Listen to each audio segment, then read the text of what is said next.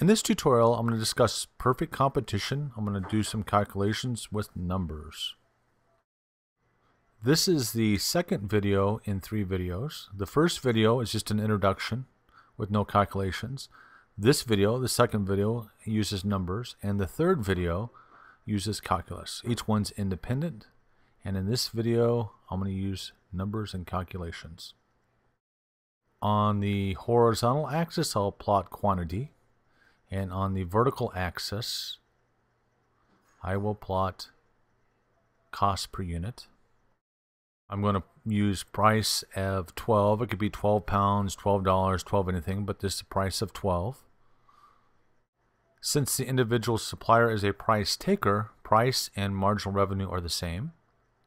I'll draw in the marginal cost curve, the average total cost curve, and also the average variable cost curve. The individual supplier will produce where marginal revenue equals marginal cost. So MC, marginal cost, is equal to marginal revenue. This is where profits are maximized. The supplier will produce a quantity of 20 in this case. At a cost of, I draw straight up and right across from here a green line. Right there. So I have a cost of 7. And that's cost per unit. Also price per unit. Total revenue is price times quantity, or the purple rectangle. In this case, 12 times 20.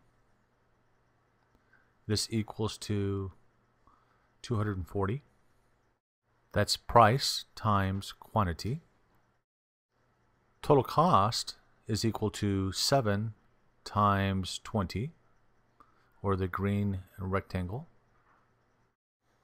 Again, 7 times 20. This is equal to 140. That's average total cost times quantity. So, total revenue minus total cost is total profit. 240 minus 140 is equal to 100, which is total profit. Or I can look at this rectangle here and calculate profit too. Profit is 12 minus 7. So it's a rectangle of height 5, or 12 minus 7, and a width of 20. So 5 times 20 also equals 100. So let's imagine the producer, the supplier,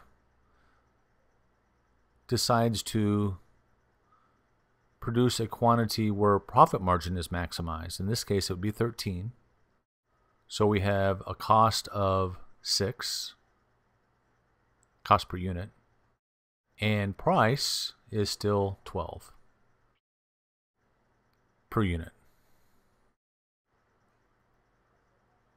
So price minus cost is maximized. That distance right there, that's where it's the most. But that's different than profit maximized. So profit at this point, total profit, is the base of a rectangle with 13 and a height of 6. That's a rectangle right there. So 12 minus the cost of 6 is equal to 6 also. So total profit becomes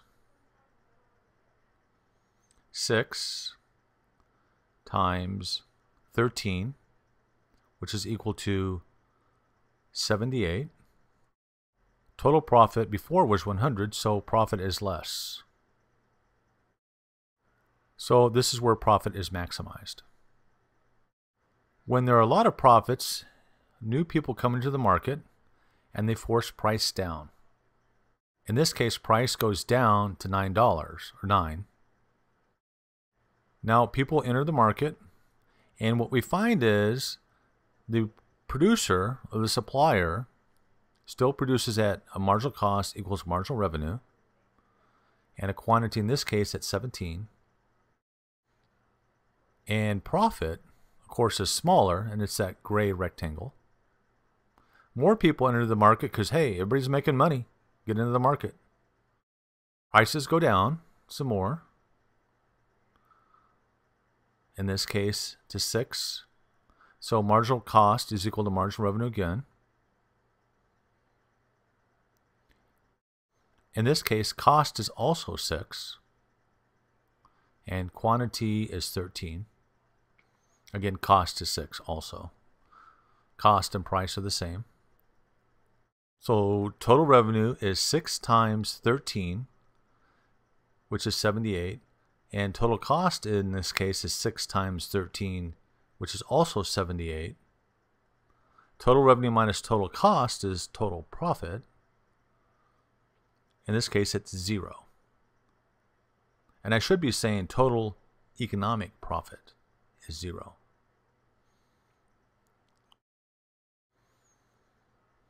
So in the end, not in the end, but total economic profit is greater than accounting profits because it includes opportunity cost.